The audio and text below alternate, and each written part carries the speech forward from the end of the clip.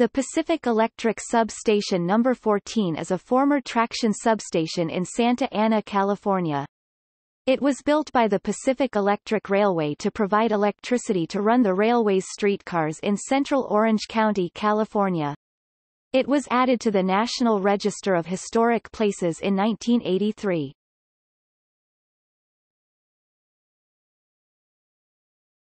Topic: History. The substation was built in 1907. It is a single-story, rectangular building made of brick.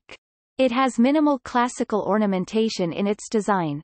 There are hollow pipes at each end.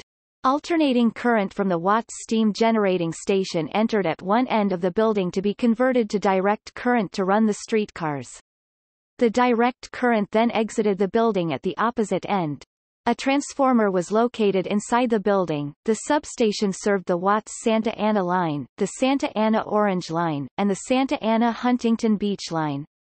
It was in service from 1907 until the cessation of service in 1950. It is the last Pacific Electric substation remaining in Orange County. The substation was listed in the National Register of Historic Places because of its association with the Pacific Electric Railway in Orange County, as well as for its architecture.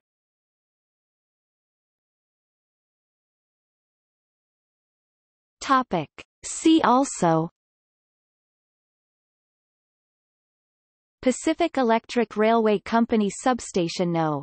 8, Ivy Substation, National Register of Historic Places listings in Orange County, California.